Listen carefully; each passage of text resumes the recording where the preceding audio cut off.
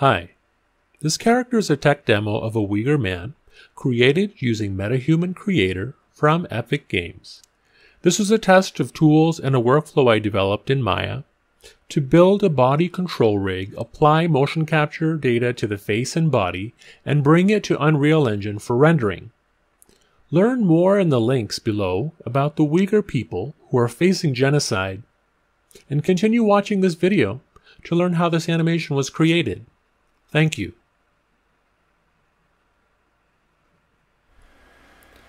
So here's a little test that I made using Unreal Engine and Metahuman Creator.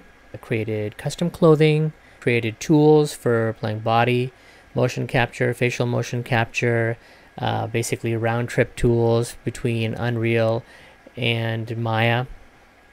For the clothing, Amara Javed created the beautiful, intricate embroidery designs, which I then applied in the texture. So let's start off in Quixel Bridge, and I'll go to my custom-made metahumans and select a character to export to Maya. So I'm going to click on the little gear icon in the lower right and change the export to Maya so that I can get a Maya source file, and then just hit the export button. And to export to Unreal, again, you just click on the gear button and choose Unreal, and you would export to that. So once you get to Maya, it asks you if you want to import the metahuman. You just say yes. It takes longer than what you see in the video. I just sped up that part. What it gives you is a character model, the head and a body with multiple levels of detail. And I'll just unhide the joints here, and you can see that it has facial joints and it has body joints. So these are the deformation joints, and then there is another copy of the body joints called root drivers. And so these are driver joints that essentially are driving the deformation joints. But so it has a full facial control rig, but what it's lacking, at least currently, is a body control rig. And for that, I wrote some custom tools to create that. So I'm going to show you how to use my tool. So I'm going to go ahead and make a new shelf. You don't have to make a new shelf. It will install into whichever shelf you have open. So I'm going to go over here. I have unzipped the tool files, so we're going to look at meta body control, and within those files there's an install Python file. All you have to do is drag that to your Maya viewport, and it will install the script for you, and it creates this icon on whichever shelf you have open at the time. I'm going to go ahead and do that for the Metahuman face animation tool as well, which I'll go over later in this video. So drag that to the viewport, and there you go. We've got both tools. So it's very important that you run the body control tool on the file that you've exported from Bridge. Meaning it should not have any namespaces.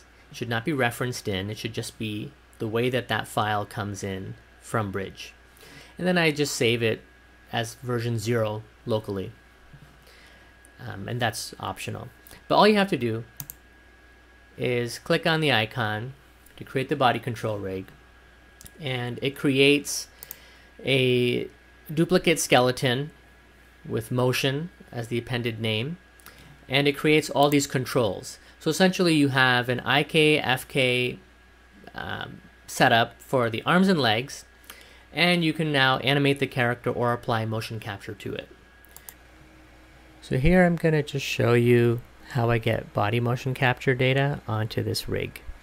These tools are just custom. I haven't made them publicly available, but essentially I export the skeleton of the character as an FBX. I bring that into IPySoft, and in IPySoft I'm able to retarget my motion capture to that skeleton, and it's mapped like which joints correspond to which joints. And so now you can see there's a green skeleton, which is the one I exported from Maya. And it has a motion capture on it, so I can check it against the motion capture that we're looking at. And then I export that FBX back to Maya. And so now you can see I have my motion capture skeleton in here, and it matches on the first frame. I had to export with the default pose on the first frame, which is an option in IPySoft. And then I can just apply the body motion capture. So it creates a bunch of constraints between the motion capture skeleton, driving my other skeleton for the rig. I'll do the same with the hands. I used Breckle Hands Pro to record the motion capture, and I use a tool of mine to just bake the motion capture onto the Metahuman hands. So now you have a bunch of keyframes, get your walk, and I've baked the animation onto the body control rig. And so now I can bake down the animation layers. And then I just reduce keys and adjust the animation and things the way that I want. Once I get that where I want it to be, then I can export my animation to Unreal and bring it into sequence.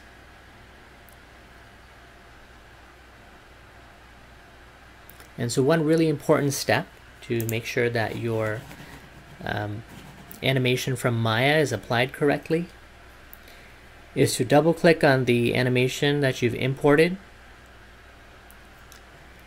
and up at the top you have to make sure that you're pointing to the correct body. And so how do you figure out which body is correct? Well, you go to your blueprint for your Metahuman, open that up, and select body on the left there in the components, and then you can see which body is being used by the skeletal mesh. So you can see what the skeletal mesh is. And we're going to apply that. I'm just copying the name. We can apply that to the animation file, the animation FBX up at the top for retarget source. And that's going to make sure that you have the correct proportions. I'm not sure exactly why we need to do that step, but without it, it changes the scale once you apply the animation to your Metahuman. So back in the character blueprint, I'm going to show you how I added the custom clothing. So I had exported skinned clothing from Maya, skinned to the same skeleton that the body was skinned to, imported that FBX into Unreal. And then here, set master pose component is what I have the clothes plugged into and the body plugged into as well.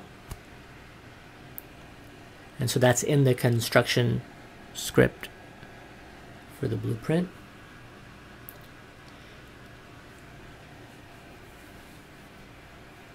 And so in this case, I hid the clothing that came with the Metahuman so that I still get a body that has all those underlying parts cut out, and then I've replaced the clothing with my custom clothing. So for the character's clothing, I ended up running a cloth simulation, and I ran a cloth simulation in Houdini for this. I also have the skin version of the clothing that I just showed, so optionally you could use either. And I think the cloth simulation in this case adds a little bit of additional quality and detail to it, though I probably could have gotten away with just the skinning for the simple kind of motion that's in this shot. But for a cloth simulation, I was able to just bring in the Alembic cache as a geometry cache and apply my shader to it, and then in the blueprint I hid the skinned cloth. For the facial animation, I used an iPhone with Live Link and Unreal to record the facial performance. Using the take recorder, I was able to record that within Unreal and then apply that as an animation track to the face.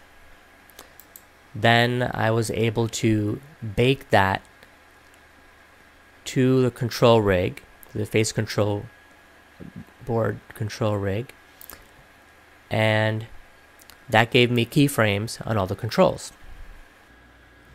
So the next step in the process was to go to File, Execute Python Script, navigate over to the export tool for Unreal that I've written under Metaface Anim. And in Maya, you can take the Metaface Anim tool, click on that,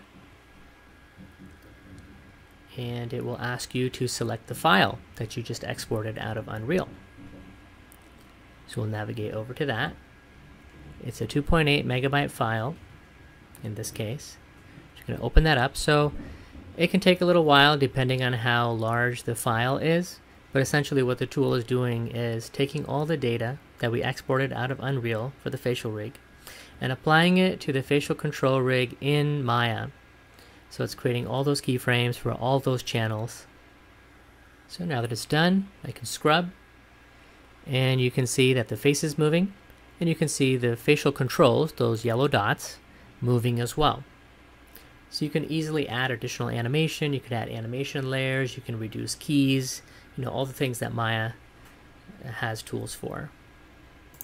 So to bring that data back into Unreal, we're going to select the facial controls set that comes with this Maya file. And we're going to export an FBX of that. Now, one way to make this process easier, this is a referenced file and a shot. So what I would do is simply import the reference and delete the namespace and then export it. You can easily create a tool to do that.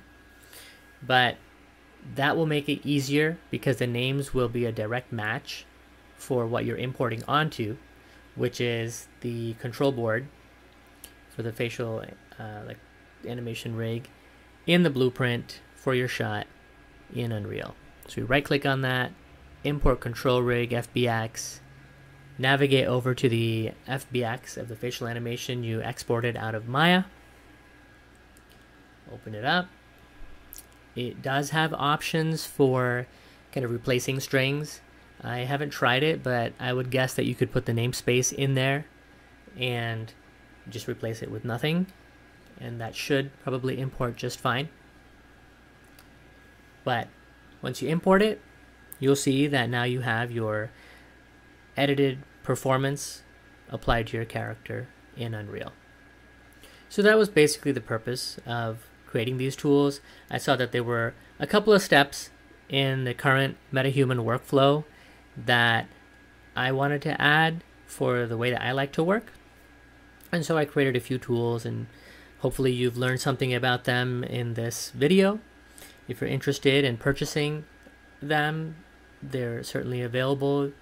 I'll have links in the description of this video. And if you have any questions, feel free to ask. And if you have anything to add to the conversation, maybe there's some cool stuff that you've discovered tinkering with metahumans that I don't know about, I would certainly love to learn more. Thank you.